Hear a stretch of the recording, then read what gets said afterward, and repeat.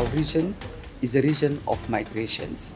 Our countries are countries also of origin, transit, and destination. And the reason actually we have put the migration and displacement in the IGAD agenda is that this is also where our countries, respective countries, have also challenged.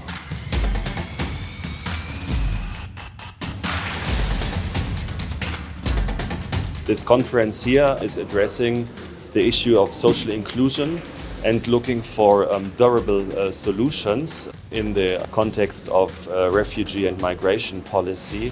And I think it is our task to find good strategies to bring these three groups together and support them.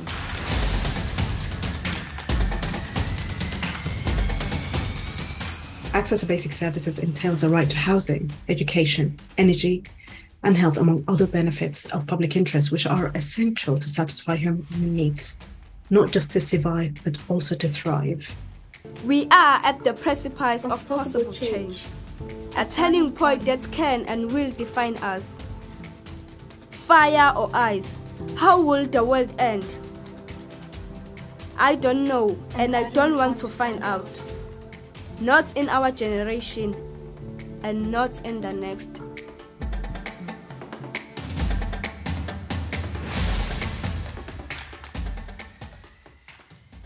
I would like also to thank our member states first, who have been well represented, but also our different academia, and thanking our partners who have been very supportive. So we are very proud of our partnership. We will continue to demonstrate excellence in all what we do.